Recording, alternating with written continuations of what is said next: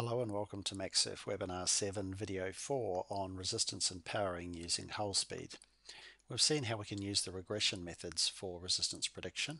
Now let's take a look at the Slender body method.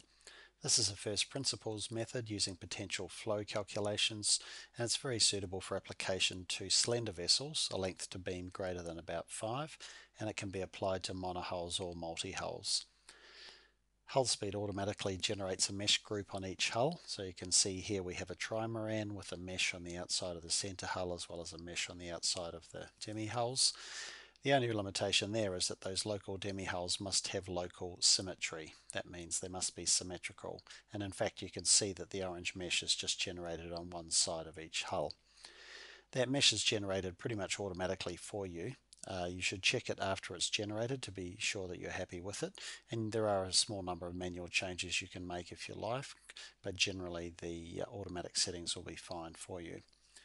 With the slender body method, it's going to calculate the wave resistance for us, but if we want to calculate the aerodynamic appendage or skin friction resistances, then we can enter the additional input data values for those particular additions.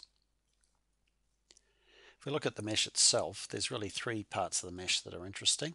If we take a look at the bow first, we can see that the mesh essentially is projected onto the hull transversely.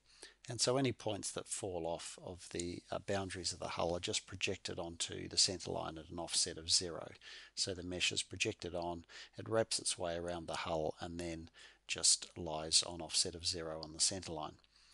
If we have an immersed transom on our vessel, then there are a couple of different options. The first one is called a virtual appendage, and this is a technique developed by one of our software developers, and it's a method for simulating the flow behind the immersed transom, and essentially it extends the mesh from the transom aft. I think it's about 5 or 6 transom widths aft of the vessel, and it allows the flow to smoothly transition from the immersed transom back to the center line. If you're not sure whether you want to use that approach or not, then just try it with or without. But tank testing that was done in conjunction with this research shows that it does give good results for both monohulls and multi-hulls. If you decide that you don't want to use that virtual appendage approach and you just want to terminate your mesh abruptly at the transom, you can do that by just setting the aft extents of the mesh to a point about 100 mils aft of the transom. Once we run the slender body method, we will be able to review our results, and as I mentioned, there's really two components. The energy in the free surface wave pattern is generated using the Michel approach to potential flow. It's an approach that's been around for a long time and is a well-established method for potential flow, and the viscous effects of resistance will be calculated using the ITTC, the International Towing Tank Conference, and a form factor to adjust those values. And of course we can review the data in our usual data sheets and graphs. So let's go over to Hullspeed now and take a look at the type of vessel that we might apply the slender body method to. So here we see a wave piercing ferry. If we turn off the rendering and just look at the immersed sections, we can see that it has very slender hull. Look at that in plan, we can see just how slender they are. And Hullspeed will measure the vessel as usual, but really it's the mesh that we're interested in. So if we turn off the sections there, and first of all we choose the method that we want to use, so we'll turn on the slender body method. While we're doing that, we'll choose the type of form factor we want to use for the viscous resistance. There's actually a specific form factor for catamarans developed by Molland, which takes into account some of the viscous interaction, so we'll use that factor.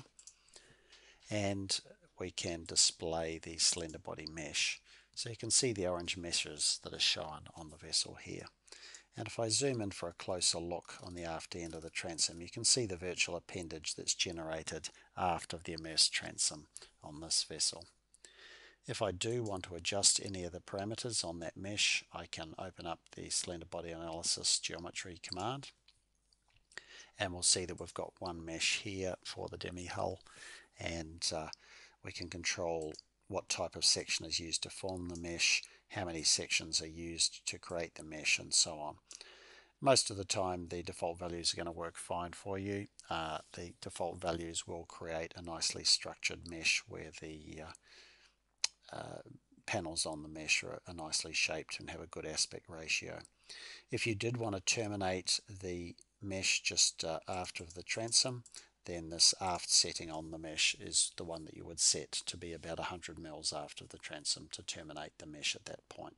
But I'm just going to go with the standard mesh. If I go to the analysis menu and choose solve resistance analysis, then it will run through the potential flow calculations, and I can see the results in my results window and graph as usual. So we can see the resistance changing with speed. Now I've done a very low speed regime here, so I'm going to change my speeds to a higher speed regime, say from 12 to 22 knots, rerun my resistance analysis, and then see the revised speed curve. We see some waves in the speed curve there due to the different wave effects along the length of the vessel. So using the slender body method is fast and easy.